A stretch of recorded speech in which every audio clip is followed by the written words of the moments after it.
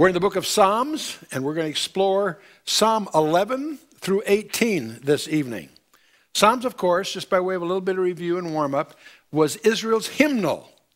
And Psalms are poetry laced with strong theology intended to be sung or accompanied with musical instruments. The Hebrew term to hymn is praises. And 55 of these are specifically addressed to the chief musician.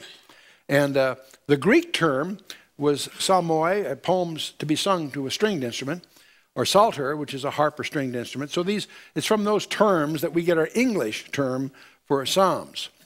And they have the nature of poetry. Now, when you and I think of poetry, we think of phonetic design. Our poems in the West typically have parallelism of sound, what we call a rhyme, or parallelism of tempo or time, the rhythm. And so, but that's phonetic in both cases. Hebrew poetry is not really focused on the phonetic design, but the conceptual design. And it indulges in the parallelism of ideas, a comparative parallelism to illuminate things, contrastive parallelism for antithesis, and completive or synthetic ones.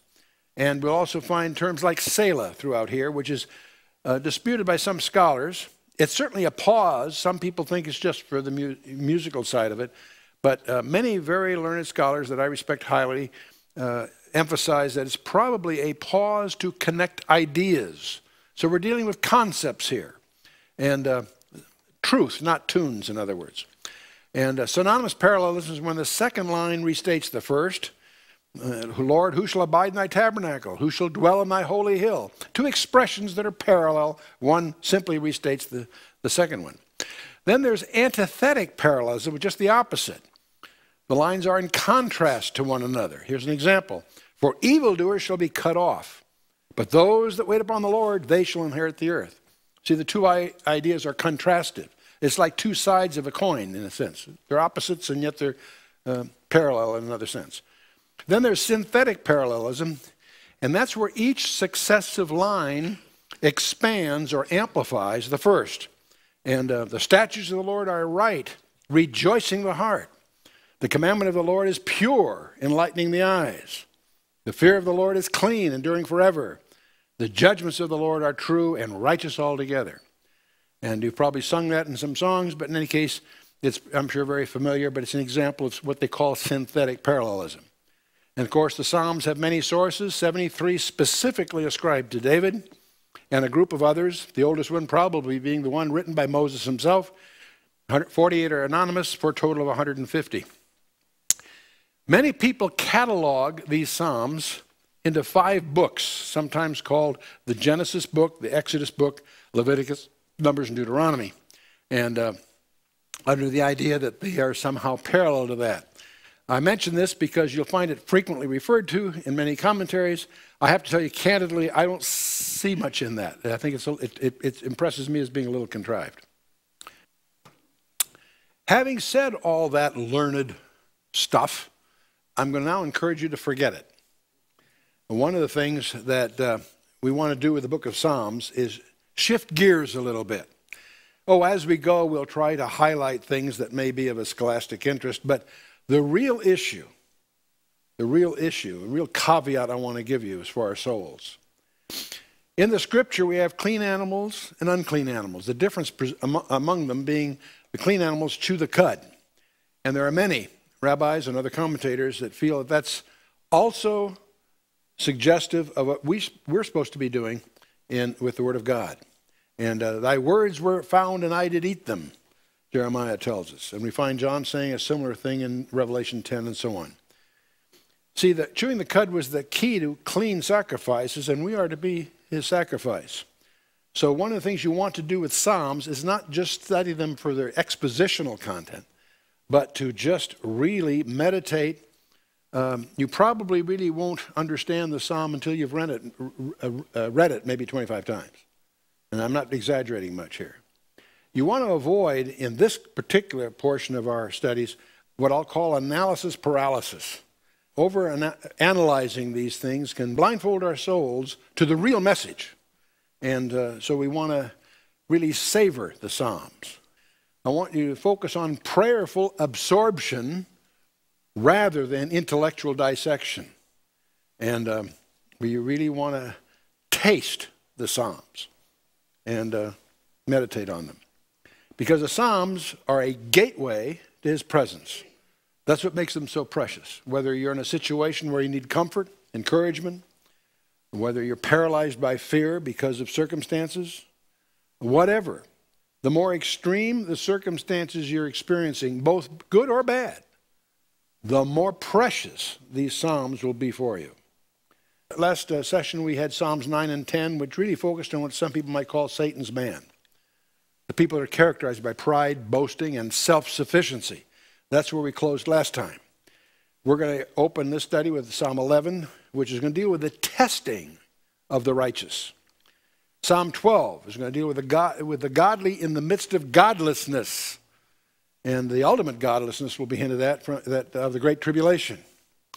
And Psalm 13 will speak of the plight of God's people in the Great Tribulation. So some of these Psalms, even though they were precipitated by actual events in David's life, also seem to be inspired by the Holy Spirit to give some guidance, some perceptions regarding times of trouble that are it's very specific times of trouble that are yet ahead of us.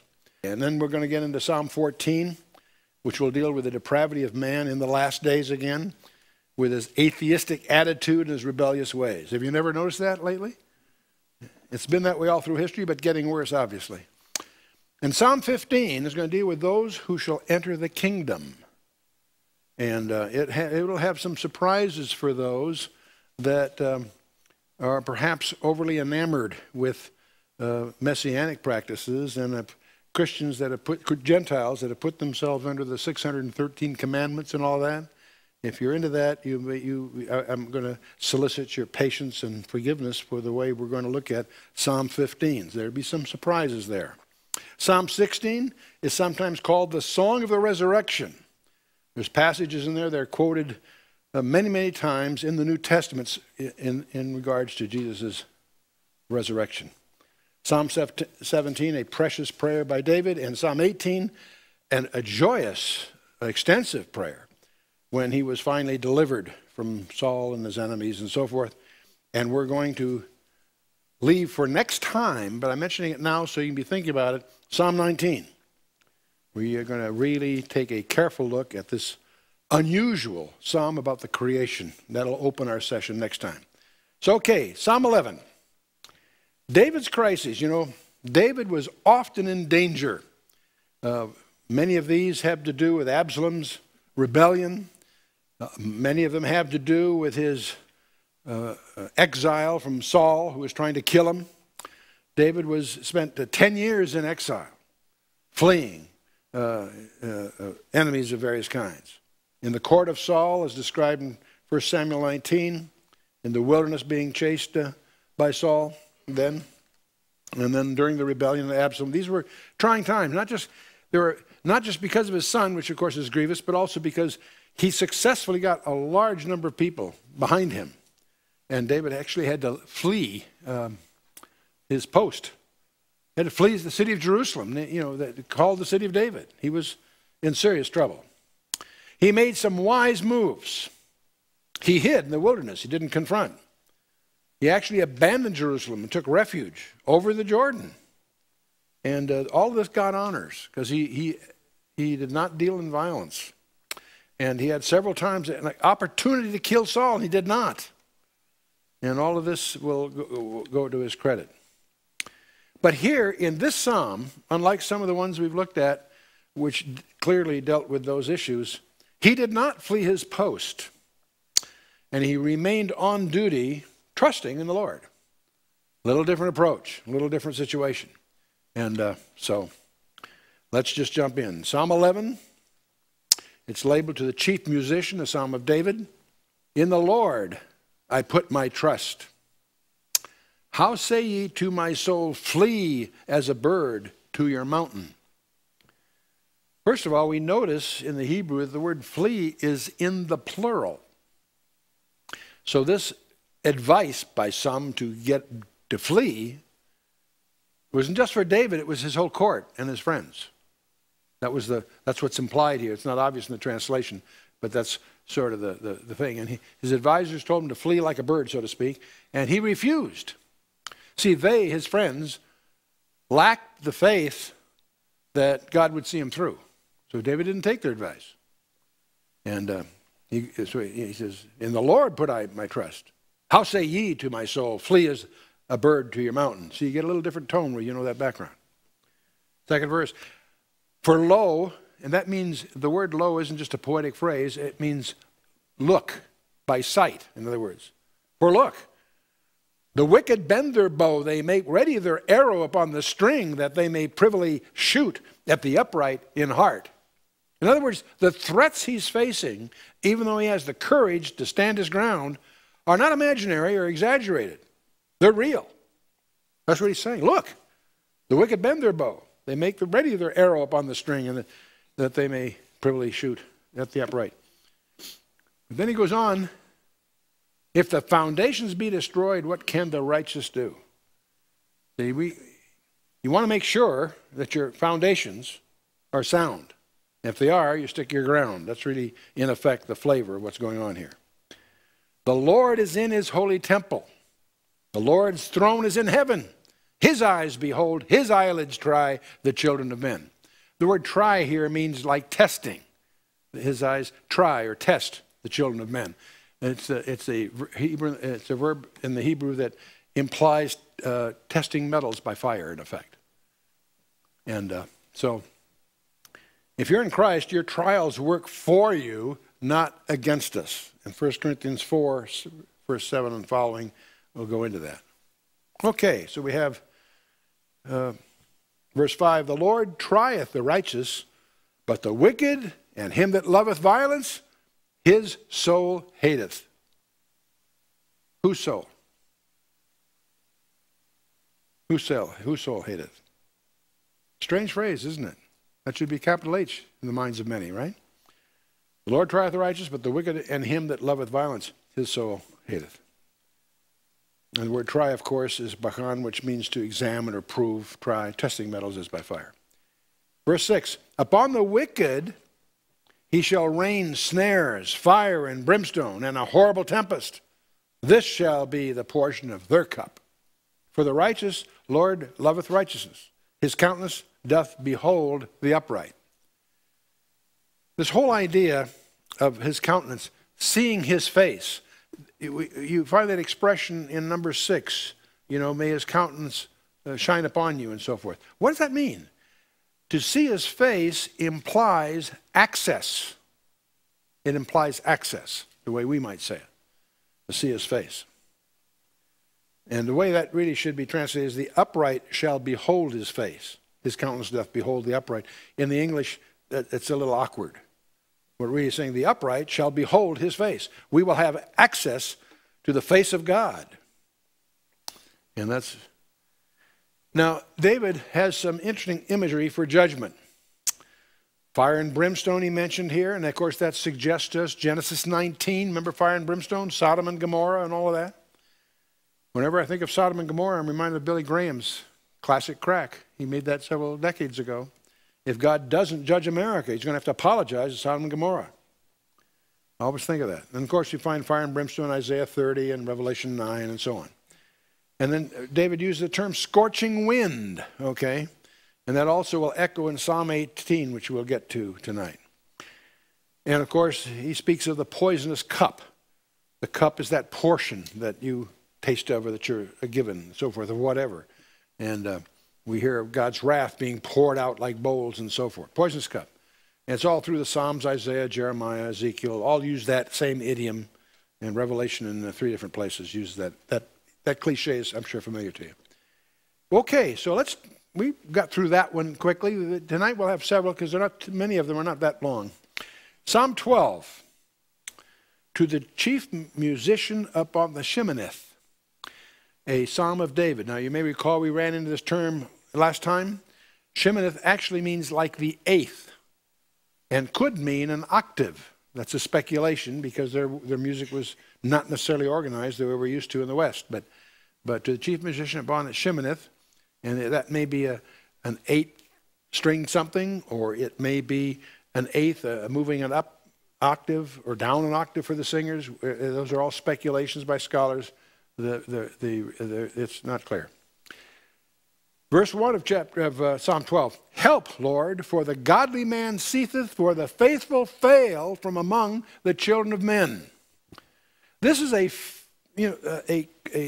cry of the faithful that due to the apparent lack or dearth of faithful leaders. Lord, the godly man ceaseth, for the faithful fail from among the children of men. We look around, we can't find any believers, can't find people who are faithful. That's exactly what Elijah felt, till God says, hey, I got 7,000 you don't know about. Stop your pouting, you know. And Isaiah had the same reaction, Isaiah 57, and Micah has the same reaction in Micah 7. There are times when the faithful of God get discouraged because it would seem to them that they're alone. You may feel that way too. And especially these days too. It's astonishing to see some of the most prominent, respected scholars get messed up on their position on the Bible.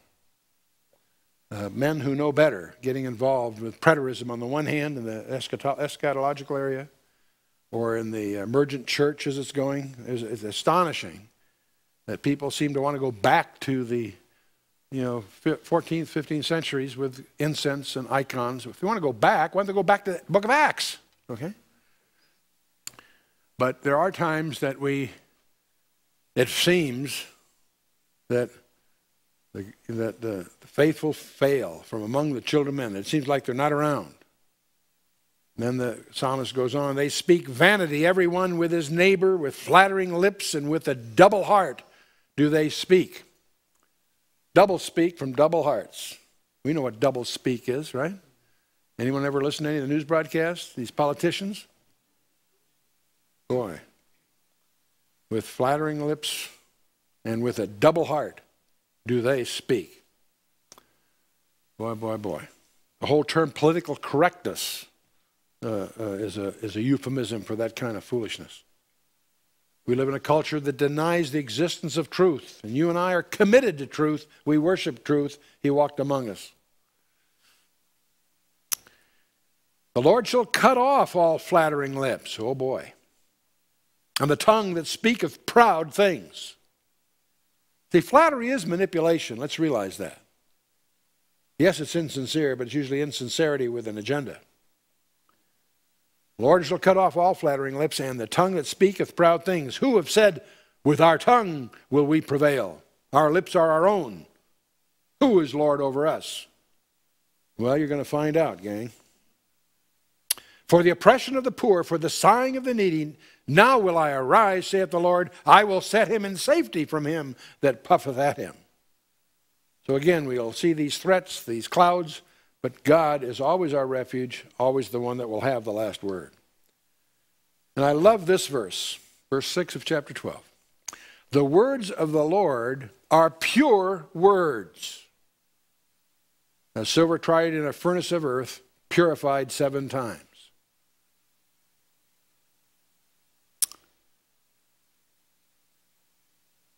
His words are flawless. They're pure. And there are a lot of implications of verse 6. If his words are pure, then you want to give a wide berth to paraphrases. It's very popular to deal in modern, what some modern translations are really paraphrases, but many of them are unabashedly paraphrases.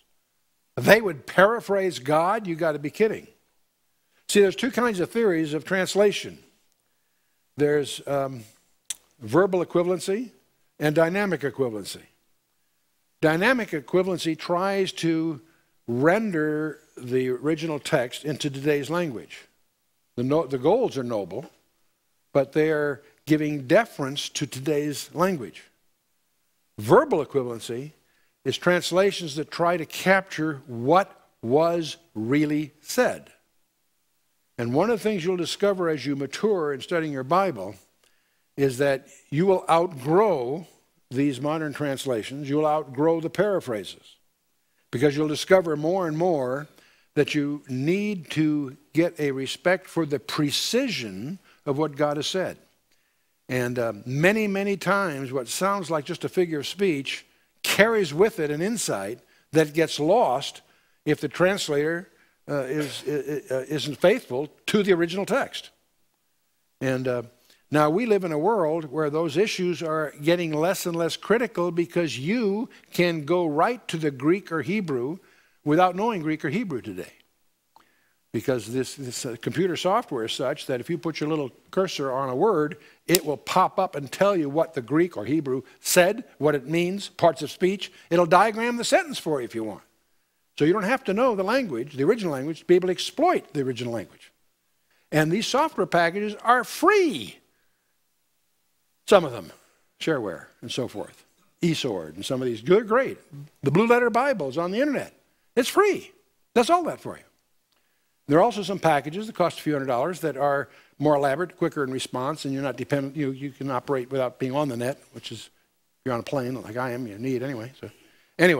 So the words of the Lord are pure words. We want to have a respect for what God said, not what some translator thinks he really meant.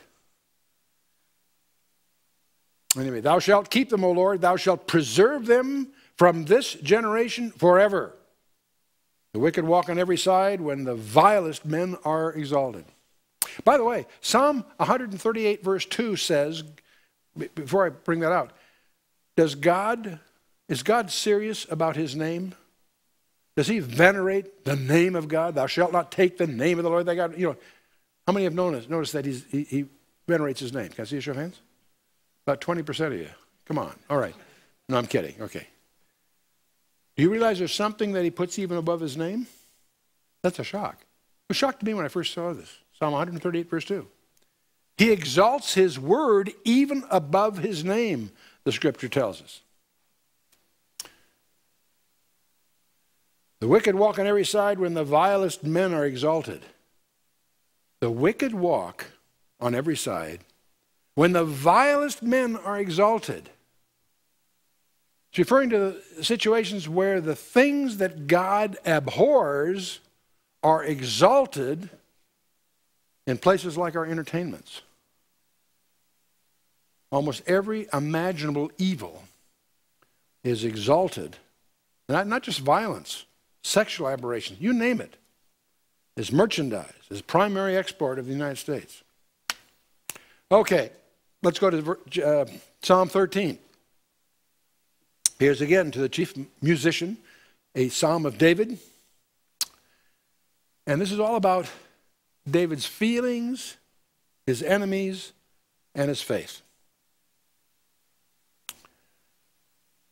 He was, David was an incredible guy, incredible warrior, very skilled military tactician, but also a songwriter, a poet, probably the principal poet of his country.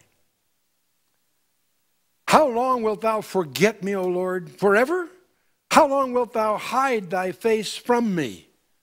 He's expressing candidly his feelings. Has God hid his face from him? Not really, but he feels that way. How long shall I take counsel in my soul, having sorrow in my heart daily? How long shall mine enemy be exalted over me? 1 Samuel 20 verse 3 says, David says, there is one step between me and death. For 10 years he's running and never more than a step away from death. He's had a tough time. And there are times that he felt very abandoned, very lonely. How long shall I take counsel in my soul, having sorrow in my heart daily? How long shall mine enemy be exalted over me? See, one of the points that's going to seep through this is that feelings are deceptive. You may feel one thing. That's when you need to make a faith choice. The secret to a Christian walk is to make your choices by faith, not feelings, under the confidence that God will subsequently align your feelings with that choice. You don't make the choice because you feel that way. You make the choice by faith, and your feelings will align. That's one of the great discoveries you need to make personally. Jeremiah 17:9, the heart is deceitfully wicked. The actual word is incurably wicked. So you don't trust your heart in making those kinds of decisions. You make them by faith. And how long shall I take counsel in my soul, having sorrow in my heart daily? Consider and hear me, O Lord my God. Lighten mine eyes, lest I sleep the sleep of death. Lest mine enemies say, I have prevailed against him. And those that trouble me rejoice when I am moved. See, people often underestimate God. You think that he can't fulfill his promises. You want to be knowledgeable in the promises of God, point one, and point two, you need to trust him. I don't know of a day that goes by where God doesn't find some new way to ask the question, do you trust me? Is he asking you that in your personal life? Are there things going on that cause you to doubt his promises? Are you ignorant of them? Do you know them, and do you know that he's serious about them? Those that trouble me rejoice when I am moved. Now the word moved is mot, which really means it moved in a very specific sense, to totter, shake, waver, slip. Shaked up. When I am, those that trouble me rejoice when I am moved, when I waver and so forth. But David goes on to say, but I have trusted in thy mercy. My heart shall rejoice in thy salvation. The word salvation here is what name do you think?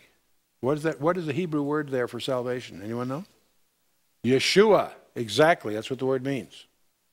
We use the term salvation in a very specific theological sense. He's using it in a much broader sense, but in either case, it's the name of our Lord Jesus Christ, interestingly enough. I will sing unto the Lord because he hath dealt bountifully with me.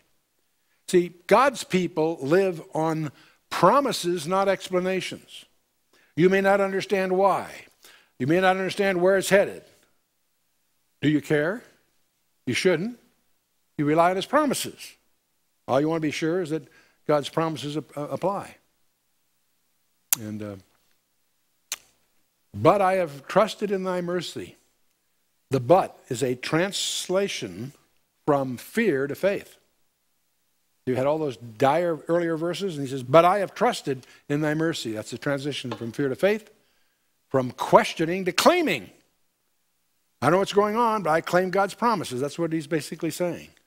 Boy, that's powerful if we would just use it in our lives. Okay, let's go to Psalm 14. We're doing all right here. Psalm 14 I might call the practical atheist.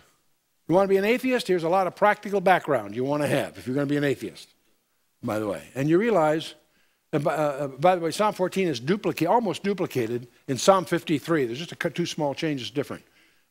The practical atheist, we've already talked about the practical atheist in Psalm 10 because it highlights the proud attitude.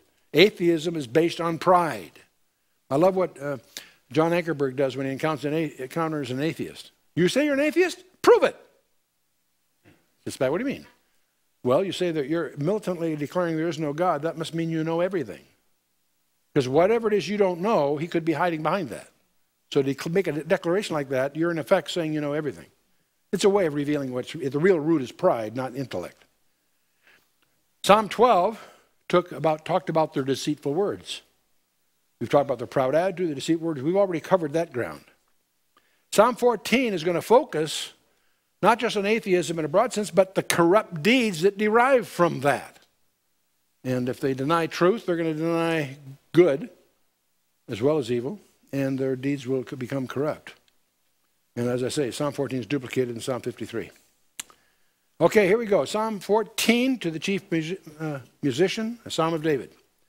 And the first verse is one I'm sure you've heard. The fool hath said in his heart, there is no God. Did you know that April 1st is Atheist Day? Did you know that? Right.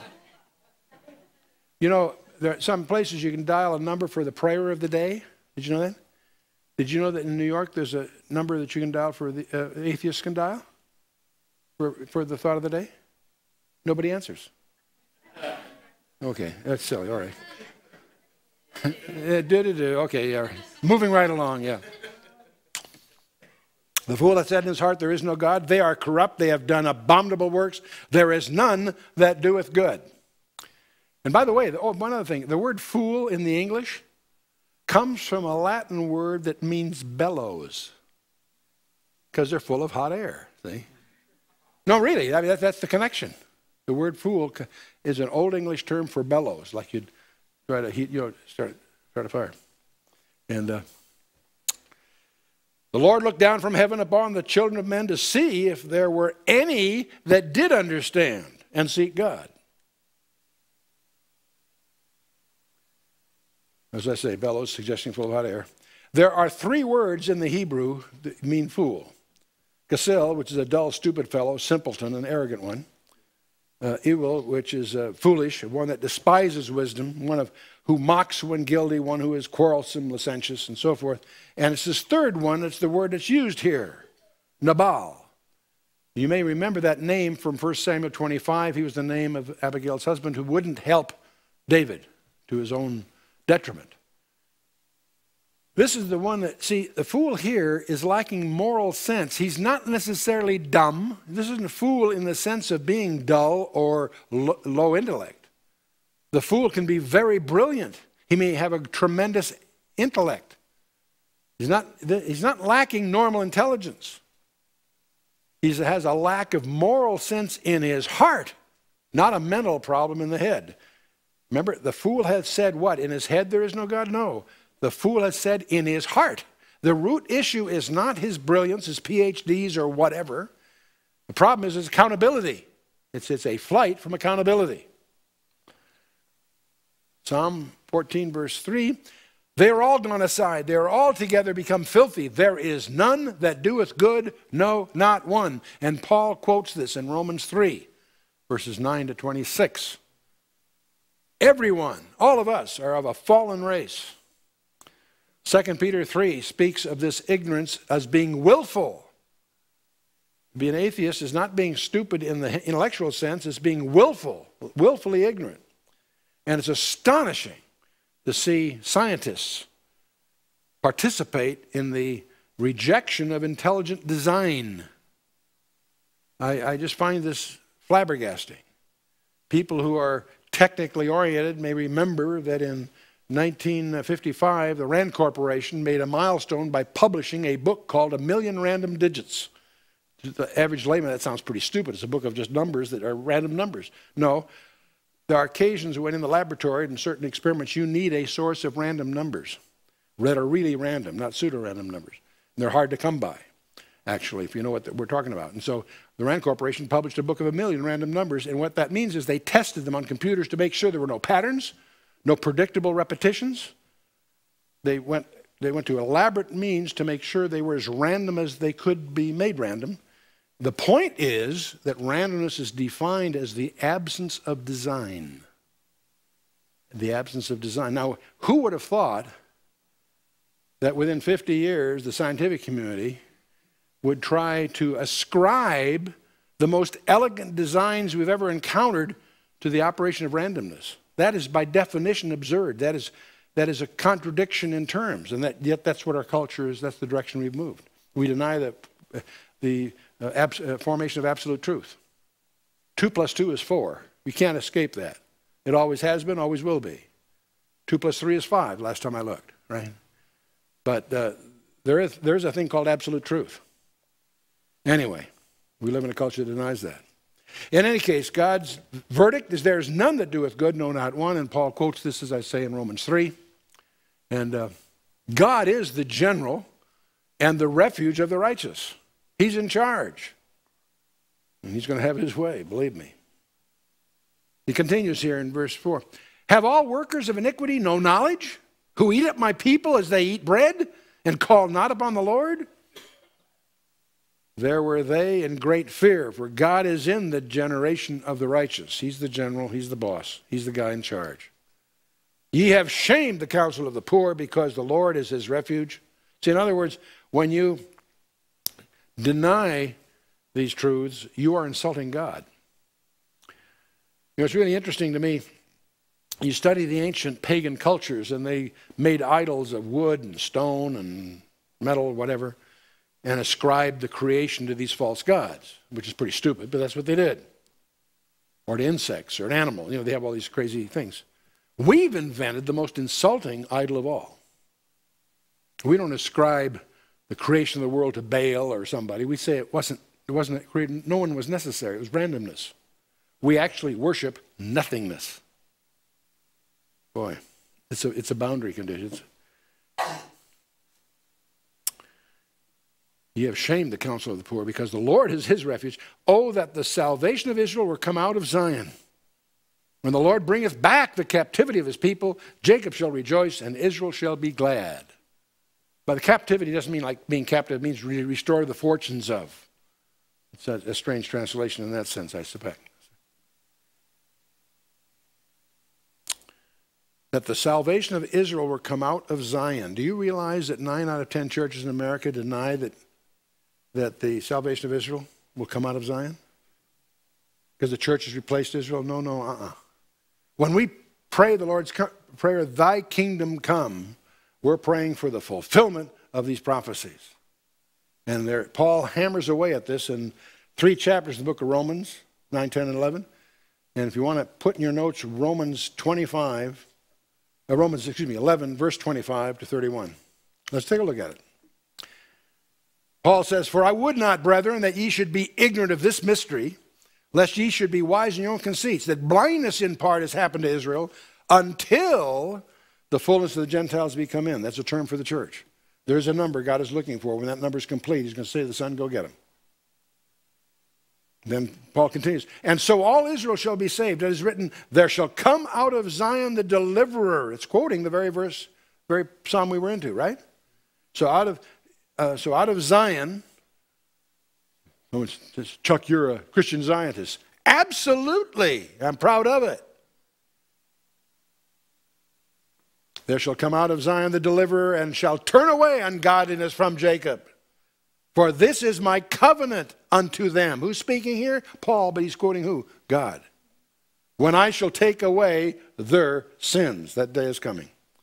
And as concerning the gospel, they are enemies for your sakes, but as touching the election, they are beloved of the Father's sakes. For the gifts and calling of God are without repentance.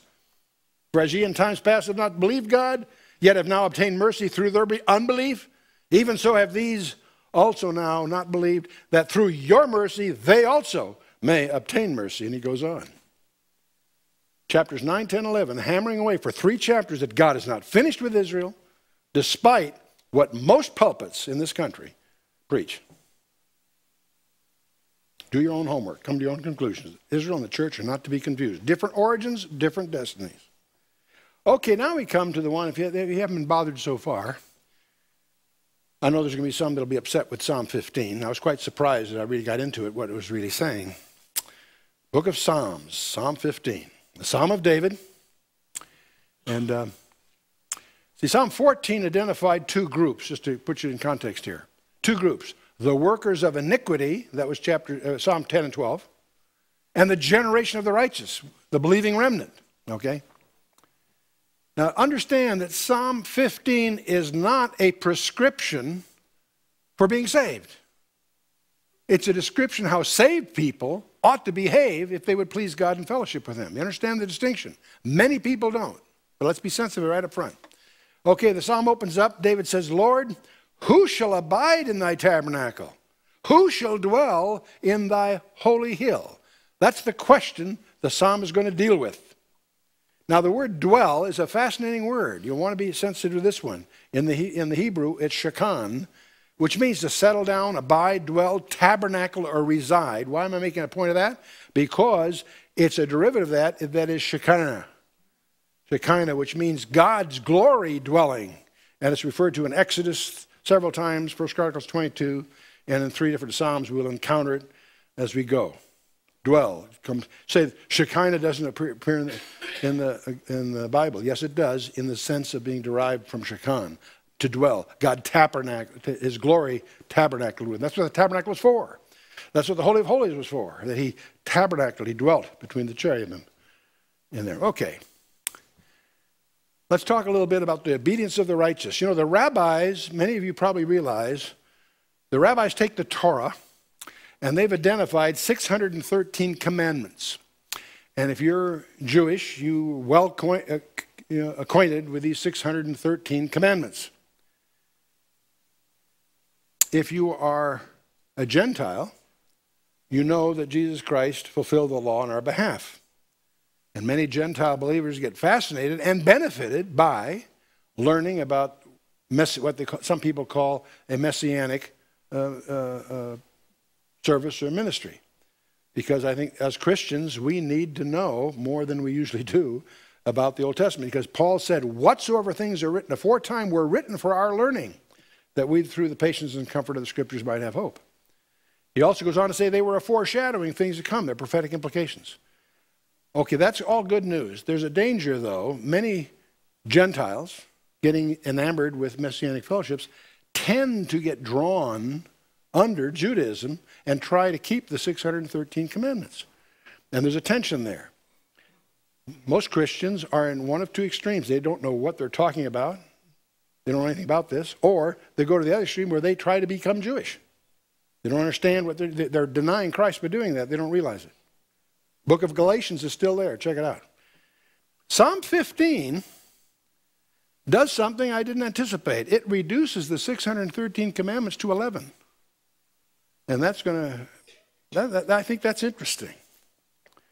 6 of them are detailed. There's 11 of them that'll be in Psalm 15, but 6 of them are really echoes of Isaiah 33, verse 15 and 16. You might want to write that down. Let's take a look at it. Isaiah 33, 15, 16, which instructs us as he that walketh righteously and speaketh uprightly, he that despiseth the gain of oppressions, that shaketh his hands from holding of bribes, that stoppeth his ears from the hearing of blood, and shutteth his eyes from seeing evil. There are 6 of them right there. He shall dwell on high. He's answering the question that David posed. Who shall dwell in the tabernacle? These are 6 conditions of the guy that's dwelling in the tabernacle. He walks up righteously. He speaketh uprightly. He despiseth the gain of oppressions. He shaketh his hands from holding of bribes. He stoppeth his ears from hearing of blood, and shutteth his eyes from the seeing evil. He shall dwell on high. His place of defense shall be the munitions of the rocks. Bread shall be given him. His waters shall be pure. That's Isaiah's contribution. Let's take 3 from Micah 6:8. Key verse, one you want to memorize. Micah 6:8. Micah says, he hath showed thee, O man, what is good.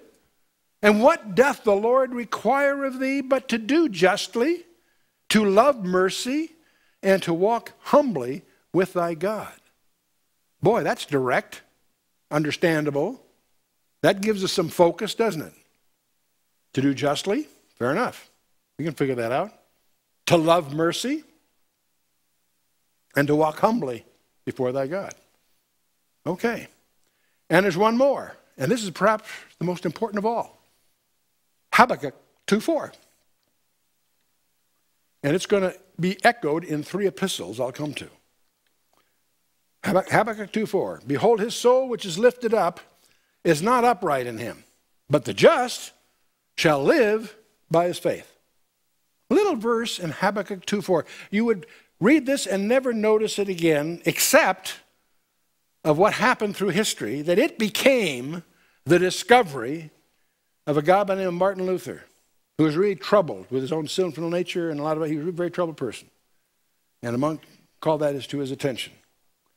And climbing over Israel, he walked to Rome for his big thing. And when he got in Rome, he was shocked by what he really found there. And then he went to try to correct the issues in the church. You know the story of the Reformation. But many people don't realize his main mantle, if I can use that term, or mantra if you want to use that term, the just shall live by faith. Who are the just? There is a book of the Bible, the definitive statement of Christian doctrine that we call the book of Romans, that basically addresses itself to identifying justification. Who are the just? And it quotes this verse right up front. In Romans chapter 1, verse 7, you'll find this verse quoted as the cornerstone of Paul's argument about who the just are. Then he writes a book called the Galatians, to the Galatians, which describes how they shall live. How shall the just live? And Galatians lays that out and quotes this verse as its cornerstone in chapter 3, verse 11. The just shall live by faith. What do you mean by faith? Well, Hebrews chapter 10, verse 28, just before penning this chapter that everybody calls the Hall of Faith, Hebrews answers that for you. And what's fascinating to me is that these three epistles, once you study them carefully, you'll discover they are a trilogy of commentary on this one verse. The just shall live by faith. Who are the just? Romans 1. Romans. How shall they live? Galatians. By faith, give me examples. Chapter 11, so on. Now, the reason I find this so fascinating is that that's one of the reasons I believe Paul wrote Hebrews. Some scholars debate that. If those scholars are correct, it's even a bigger miracle. To have this elegant design of this trilogy, it's a fingerprint of the Holy Spirit in any case. Okay, so we've got 11 commandments. And so let's just, this is the obedience to the righteous. Let's jump in. Let's now, with that background, let's see what David tells us here. Lord, who shall abide in thy tabernacle? Who shall dwell in thy holy hill? David gives us three steps. He that walketh uprightly, who worketh righteousness, and speaketh the truth in his heart. Now, when you meditate on this, you'll discover there are three aspects that he that walketh uprightly, that worketh righteousness, and speaketh the truth in his heart. These three things are the practical aspects of life. Three basic areas. Blameless character, righteous conduct, and truthful conversation. Okay, and verse 2 lists these three basic areas in life. You got them covered, you got it made. Now he's going to go ahead in the next verses 3, 4, and 5 to apply these three things practically and specifically in his psalm. Let's take a look at chapters 3, 4, and 5. Verses 3, 4, and 5. He that backbiteth not with his tongue, nor doeth evil to his neighbor, nor taketh up a reproach against his neighbor. That's one of them. In whose eyes a vile person is contemned, but he honoreth them that fear the Lord. He sweareth to his own hurt, and changeth not. He that putteth not out his money to usury, nor taketh reward against the innocent, he that doeth these things shall never be moved. Okay, so we have these three things: blameless character, righteous conduct, truthful conversation. Applied practically, the first, we'll pick integrity. The blameless character is a way of what we might call integrity. Righteous conduct, I'll call that honesty. And truthful conversation, I'll call that sincerity. Okay, and verses 3, 4, and 5, not in that order, but that's where it deals with those three things. Integrity, blameless character. See, what we are determines what we do and what we say. The reason sometimes our speech or conduct is so damning is because it reveals our character. Someone said character is what you're doing when you don't think no one's looking. And you can go all through the scripture. You can get these in your notes. Isaiah 33, 58, Jeremiah 7, Ezekiel 18. They all deal with this. Pretty straightforward stuff. Matthew 5, Christ's manifesto, we call the Sermon on the Mount, deals with all of this. And notice we say blameless, not sinless. It simply speaks to the soundness of character, integrity, complete loyalty to God. Blameless means that your sins are forgiven. You're not sinless, but your sins are forgiven. There's a difference. Noah was blameless, Genesis 6:9. Abraham was blameless, Genesis 17. Were they sinless? No, of course not. But they were blameless. Well, the second area is honesty, what David calls righteous conduct. You know, David has a list of sins that were in good standing. And I'm being a little flippant here. They're the popular sins, the ones that everybody was doing, you know. It's okay, everyone's doing it, you know. And that's in verse 5. He talks about that. Exorbitant interest was prohibited. And he gets in all through the Torah. The Jew was not to charge interest to another Jew. But the tone of it, of course, is exorbitant interest. Also accepting bribes. When there's money in the courtroom, you will not have justice. And that's all through there. Some people define politics, the conduct of public affairs for private advantage. Have you noticed? the lack of a rule of law in our country. As we began to realize that was the reality, that also means it's the end of the country. There is no rule of law operative in America any longer, tragically, for a lot of reasons.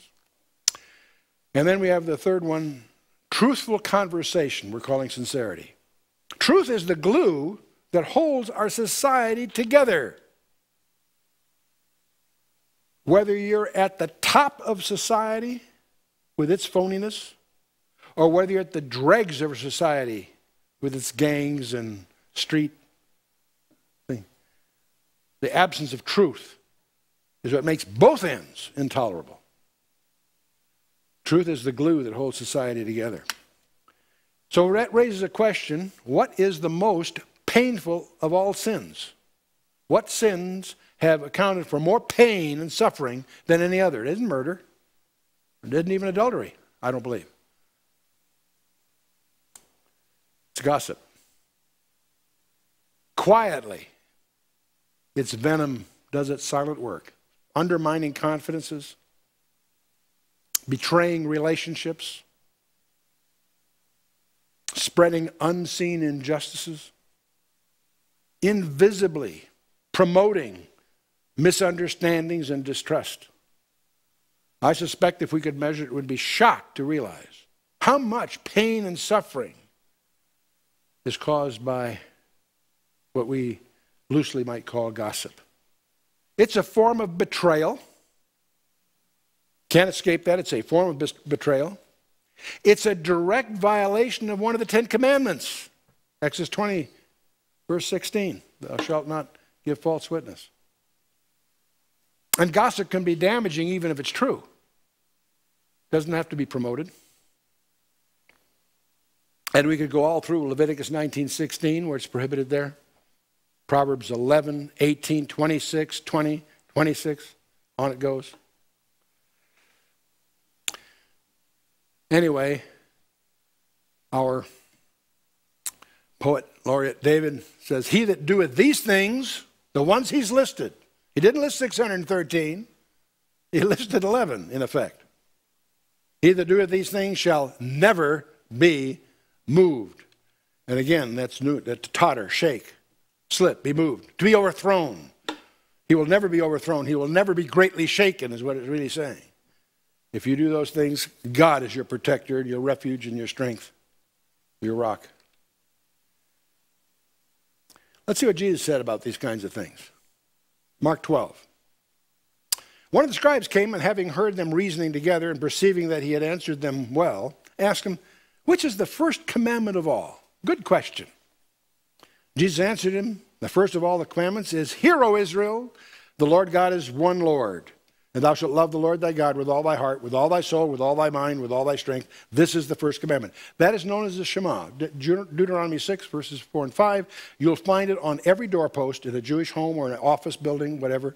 The little thing that's on the mezuzah, which is on the doorpost, typically at an angle, and what's usually, not necessarily, but usually in it is Deuteronomy 6, verses 4 and 5. It's called the Shema. That's what Jesus is quoting here as the great commandment, but he's not through.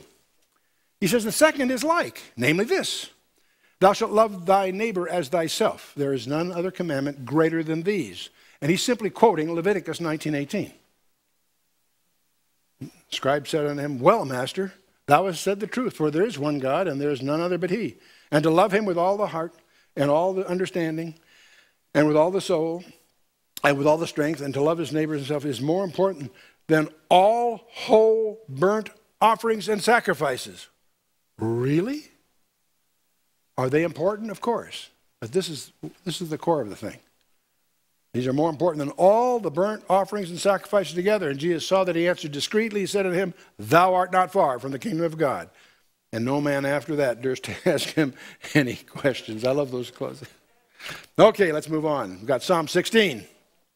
Can make this, I think. This is a miktam. What is a miktam? No one's quite sure. Miktams always seem to, there's about 6 of them, and from 56 to 60 are miktams. They apparently are all happy and triumphant in their style. Some scholars think the term really means a golden jewel or a special treasure. These are speculations.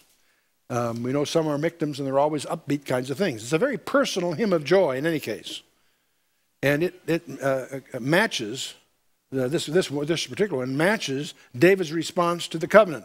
In 2 Samuel 7, when the Davidic covenant is announced to David, he is joyed, and he responds with words that are very, very parallel to this psalm. So we think it's the same subject. We do know it's messianic because it points to Christ, yes, but many psalms that point to Christ we don't call messianic typically unless they're quoted as such in the New Testament. Because I could argue and probably defend the argument that every psalm speaks of Jesus Christ in some way or another. But the ones we call messianic are the ones typically they're quoted by. This one's quoted by Peter at Pentecost in Acts chapter 2. It's also quoted by Paul at Antioch of Pisidia in Acts 13. This particular psalm is. Okay, a victim of David. There's a couple other quotes coming too, but I'll leave that there in a minute. David says, "Preserve me, O God, for in thee do I put my trust. O my soul, thou hast said unto the Lord, thou art my Lord. My goodness extendeth not to thee, but to the saints that are in the earth, and to the excellent, in whom is all my delight. Their sorrows shall be multiplied that hasten after another God. Their drink offerings of blood will I not offer, nor take up their names unto my lips." He's talking about maintaining a separation from an inhospitable world. "The Lord is the portion of mine inheritance and of my cup. Thou maintainest my lot. The lines are fallen to me in pleasant places. Yea, I have a goodly heritage." Praise God. "I will bless the Lord who hath given me counsel. My reins also instruct me in the night seasons. I have set the Lord always before me, because he is at my right hand. I shall not be moved." There's that not being moved again. "Therefore my heart is glad and my glory rejoiceth. My flesh shall also rest in hope." And next comes an incredible thing. See, by the way, he speaks about night seasons. The word nights there is in plural. He went to night school. The nights are plural. And by the way, the other underlying thing you know is the future is your friend if you're in the Lord. That's also the tone in here. But this is called the Song of the Resurrection. We see the life of Christ in verse 8. We have the death of Christ in verse 9. We have the resurrection of Christ in verse 10. We have the ascension of Christ in verse 11. Pretty exciting. This is a neat psalm. Psalm 16, verse 10. "For thou wilt not leave my soul in hell, neither wilt thou suffer thy Holy One to see corruption." Remember Lazarus? He was seeing corruption. He was in the grave 4 days. Christ was in only 3 days. He would not see corruption. This is quoted by Peter at Pentecost in Acts 2. It's quoted by Paul in Acts 3. And we have this deals with the resurrection of the body. Christ's body was an interesting body, the resurrected body. It was real and substantial. This was not a spirit. Remember Luke 24:39. Jesus confronted them in the upper room, when he that night. "Handle me and see. A spirit does not have flesh and bone as you see me have." Remember? Okay. So he's real. He's tangible. He's got a body that's tangible. Don't get confused by what comes here now. He ingested food. In fact, he never appears after his resurrection without eating. My kind of guy. Okay. Yet he had a property that disturbs many. He could appear and disappear at will. So he's tangible. He's not a spirit, fuzzy, holographic or something. No, he is tangible. And yet he could go through locked doors. He could pass through locked doors and so forth. Interesting. The next verse. "Thou wilt show me the path of life. In thy presence is fullness of joy. At thy right hand there are pleasures forevermore." So let's talk about his resurrection body again. Real and substantial, ingested food, can appear and disappear, pass through locked doors. Here's the point. We know from Philippians 3:20 and from 1 John 3:2, we will be like him. Whatever he enjoys, we will too. John emphasized, 1 John 3:2, "Beloved, it doth not yet appear what we shall be. But we know that when he shall appear, we shall be like him, because we shall see him as he is." We're not going to be someone looking at a two-dimensional representation of a three-dimensional object like we do with a photograph. We're not talking about a three-dimensional representation of a four-dimensional object. We will be like him, for we shall see him as whatever dimensionality he presently enjoys, that's at least 11 according to the mathematicians, we will enjoy the same. Beloved, doth not yet appear what we shall be. We know that when he shall appear, we shall be like him, because we shall see him as he is. Paul's insight into advanced physics is astonishing. Okay, Psalm 17, a prayer of David. This is one of 5 that are identified as prayers. Similar terms used in Habakkuk 3 and Psalm 72, verse 20. But of the dozen words for prayer, the word here is tepillah, which can mean to intervene. So it may be an intervening type of prayer. He's going to deal with 3 pressing concerns and 3 major requests, and each one will open with an address to the Lord. Hear the right, O Lord, attend unto my cry, give ear unto my prayer that goeth not out with feigned lips. Let my sentence come forth from thy presence. Let thine eyes behold the things that are equal. He's going to have 3 things. He's going to ask for a vindication, examine me, first 5 verses. He'll seek protection, keep me, he'll ask, verses 6 through 12. And then he'll deal with salvation, rescue me. Examine me, keep me, rescue me are the 3 main threads in this psalm. Thou hast proved mine heart, thou hast visited me in the night, thou hast tried me, and shalt find nothing. I am purposed that my mouth shall not transgress. He's got a good conscience. He's been diligent before the Lord. He challenges the Lord to test, to test him.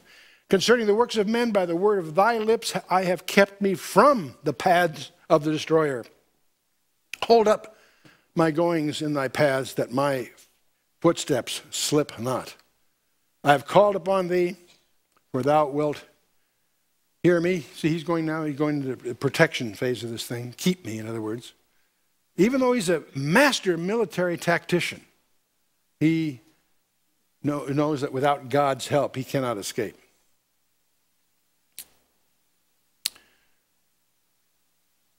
I've called upon thee, thou wilt hear me, O God, incline thine ear unto me, and hear my speech. Show thy marvelous loving kindness, O thou that savest by thy right hand them which put their trust in thee, from those that rise up against them.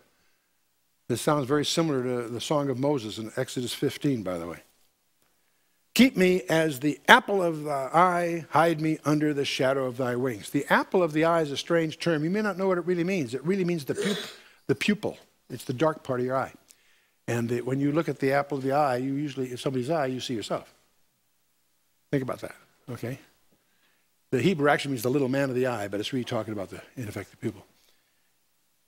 Now, hide me under the shadow of thy wings. Now, here's a term, again, that David's using. You think of the shadow of your wings, you think of a mother hen and a chicks, or he might be alluding to the cherubim, their wings in the Holy of Holies. In any case, from the wicked that oppress me, from my deadly enemies who compass me about, they are enclosed in their own fat. With their mouth they speak proudly. Now, he's not talking about being overweight here in the traditional sense. He's talking about fat in the hearts. They're calloused by disobedience. They're insensitive to others. The grease or the fat of the heart is an idiom used all through the prophets. With their mouth they speak proudly. He's also, the term fat also, by the way, fatness is also an idiom used by the prophets for a selfish or worldly lifestyle. Those are terms that might not be comfortable unless you've done a lot of reading in those areas, but that's clearly the intent of the Hebrew. They have now compassed us in our steps. They have set their eyes bowing down to the earth. Like as a lion that is greedy of his prey, and as it were a young lion lurking in secret places. You need to realize David was under a threat. Twice Saul, the king, threw a spear and missed. 4 times Saul sent soldiers to capture him. He's been in exile for, this is not a few weeks, a few months. This is 10 years of this stuff. We get to verse 13, we now are starting his 3rd request where he says, rescue me. Arise, O Lord, disappoint him, cast him down, deliver my soul from the wicked. which is thy sword. From men which are thy hand. Now this verse 14 is a little difficult translation. Let's go slowly. From men which are thy hand, O Lord, from men of the world, which have their portion in this life, and whose belly thou fillest with thy hid treasure, they are full of children, and leave the rest of their substance to their babes. What he's really saying is David's enemies will be satisfied only in this life, leaving their wealth even to their kids. It sounds, it's not obvious what he's really driving at here. In verse 15, as for me, I will behold thy face in righteousness. I shall be satisfied when I awake with thy likeness. This is his comment on his afterlife. You have to search very carefully for insights on the views of afterlife in the Old Testament, but they're there. And that's what he's really talking about. He knows he's got a glorious future when he gets resurrected, which is kind of exciting. Okay, I think we can squeeze one more in here. Let's take Psalm 18 and call it an evening. To the chief musician, the Psalm of David, the servant of the Lord, who spake unto the Lord the words of this song in the day that the Lord delivered him from the hand of all his enemies and from the hand of Saul. And he said, and then it goes on. So this is a triumphant, joyous celebration in this psalm of David. Finally, after all this, he's now freed. It's done. And so he just gives God all the credit. He says, I will love thee, O Lord, my strength. And by the way, there's another version of this in 2 Psalm 22. And there's also allusions to this in Psalm 116. We'll count those later. The psalm both opens the first 3 verses and the last 5 verses, with doxologies. Now he says, I will love thee. The word there in the Hebrew is racham, which means to love deeply, to have mercy, to be compassionate, to have tender affection. It's the term that's related to the womb. The connotation is here a love that a mother has of her baby, or a father of a son, or the Lord with respect to Israel. It's a very special kind of love. The Lord is my rock and my fortress and my deliverer, my God, my strength, in whom I will trust, my buckler, the horn of my salvation and my high tower. Boy, it says it all. I will call upon the Lord who is worthy to be praised. So shall I be saved from mine enemies. The sorrows of death have compassed me. The floods of ungodly men made me afraid. The sorrows of hell compassed me about. The snares of death hindered me. In my distress I called upon the Lord and cried unto my God. He heard my voice out of his temple, and my cry came before him, even into his ears. Then the earth shook and trembled. The foundations also of the hills moved and were shaken because he was wroth. There went up a smoke out of his nostrils, and fire out of his mouth devoured. Coals were kindled by it. He bowed the heavens also and came down, and darkness was under his feet. He rode upon a cherub and did fly. Yea, he did fly upon the wings of the wind. He made darkness his secret place. His pavilion round about him were dark waters and thick clouds of the skies. At the brightness that was before him, his thick clouds passed hailstones and coals of fire. The Lord also thundered in the heavens. The highest gave his voice, hailstones and coals of fire. Yea, he sent out his arrows and scattered them. He shot out his lightnings and discomfited them. Then the channels of the waters were seen, and the foundations of the world were discovered at thy rebuke, O Lord, at the blast of the breath of thy nostrils. Whew. I won't even try to add anything to that. It doesn't even need comment. He sent from above, and he took me, and he drew me out of many waters. He delivered me from my strong enemy, and from them that hated me, for they were too strong for me. They prevented me in the day of my calamity, but the Lord was my stay. He brought me forth also into a large place. He delivered me because he delighted in me. Back in verse 6, by the way, the word there meant the word distress meant a tight place, in a corner. So here, what he talks, in other words, hemmed in. Here, because it says he brought me forth into a large place, he relieved that crowding. See, it's antithetical to that earlier term is the point. Okay. The Lord rewarded me according to my righteousness, according to the cleanness of my hands hath he recompensed me. For I have kept the ways of the Lord, and have not wickedly departed from my God. For all his judgments were before me, and I did not put away his statutes from me. I was also upright before him. I kept myself from mine iniquity. Therefore hath the Lord recompensed me according to my righteousness, according to the cleanness of my hands in his eyesight. With a merciful thou wilt show thyself merciful, and with an upright man thou wilt show thyself upright. With the pure thou wilt show thyself pure, and with the froward thou wilt show thyself froward. For thou wilt save the afflicted people, but wilt bring down high looks. For thou wilt light my candle, the Lord my God will enlighten my darkness. For by thee I have run through a troop, and by my God have I leaped over a wall. As for God, his way is perfect. The word of the Lord is tried. He is a buckler to all those that trust in him. For who is God save the Lord? Who is a rock save our God? It is God that girdeth me with strength, and maketh my way perfect. He maketh my feet like hinds' feet, and setteth me upon the high places. He teacheth my hands to war, so that a bow of steel is broken by mine arms. Thou hast also given me the shield of thy salvation. Thy right hand hath holden me up, and thy gentleness hath made me great. Thou hast enlarged my steps under me, that my feet did not slip. See, God all this time was preparing him for service. He takes a lot of time to train his own. He trained Joseph in Egypt for 13 years before he was called into service. Moses, 40 years on the backside of the desert. And Joshua too, 40 years in training. God takes time to train his people properly. I pursued mine enemies, David continues, and overtaken them. Neither did I turn again until they were consumed. I have wounded them that were not able to rise. They are fallen under my feet. For thou hast girded me with strength unto the battle. Thou hast subdued under me those that rose up against me. Thou hast given me the necks of mine enemies, that I might destroy them that hate me. They cried, but there was none to save them, even unto the Lord, but he answered them not. Then did I beat them small as the dust before the wind. I did cast them out as the dirt in the streets. Thou hast delivered me from the strivings of the people. Thou hast made me the head of the heathen. A people whom I have not known shall serve me. As soon as they hear of me, they shall obey me. The strangers shall submit themselves unto me. The strangers shall fade away and be afraid out of their close places. The Lord liveth, and blessed be my rock. Let the God of my salvation be exalted. It is God that avengeth me, and subdueth the people under me.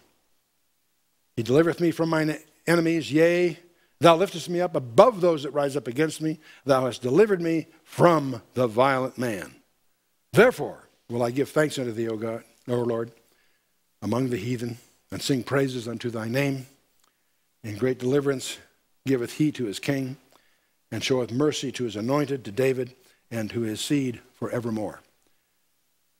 Verse 49, the first of those two verses, Paul quotes it in Romans 15, verse 9, and he applies it to Jews praising God to the Gentiles. And then a couple of verses later, he announces that Jesus Christ is reigning over both the Jews and the Gentiles, just as Isaiah 11, verse 10 predicts, and so forth. And verse 50, it says, great deliverance giveth he to his king, and showeth mercy to his anointed, to David. This is David calling himself by his name. Do you know who else does that? Little children. Can you give Tommy a cookie? You know, it's an endearment kind of relationship. See, children often use their own names when requesting something. Well, that's what David's doing here. Just, you know, like a child. Great deliverance giveth he to his king, and showeth mercy to his anointed, to David, and to his seed forevermore. Okay. We've got 9 and 10 previous things. We've been through 11, 12, and 13. Plight of God's people in great tribulation, and so on. 14, the depravity of man, last days. 15 was those who shall enter the kingdom, with some surprises, a focus on the essentials and not the ceremonial laws. Psalm 16, the song of the resurrection, a great messianic passage. Then we have the prayer of David and the special prayer of deliverance that we've just gone through. Now, next time, we are going to be treated to Psalm 19. Psalm 19 will be a special time. We will go more than just that, but I want you for next time to be especially attentive to Psalm 19. You might read all the way through to 24, and don't just read them. Spend this week meditating on them. But be prepared for a real tour de force with Psalm 19. It's a very special one. Be prepared similarly for 20, 21. And I can tell you right now, you're not ready for 22. That is awesome. It reads as if it was dictated by Jesus Christ as he hung on the cross. And that leads then into the Shepherd's Psalms, 23, 24, and 25. But pick up the next 5 for next time. Let's stand for a closing word of prayer.